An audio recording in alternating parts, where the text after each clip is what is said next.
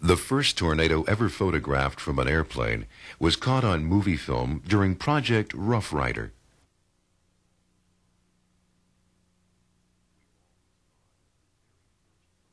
We've always thought that the very first motion picture of a tornado was taken in 1951 at Corn, Oklahoma.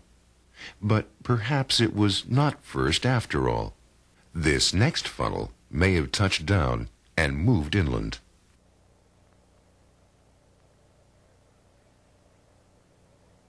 Here is an amazing picture, the actual forming of the tornado that destroyed Santa Cruz del Sur in Cuba. This unusual scene shows the deadly spiral whirling down to level off the peaceful countryside and tear up everything with its rain.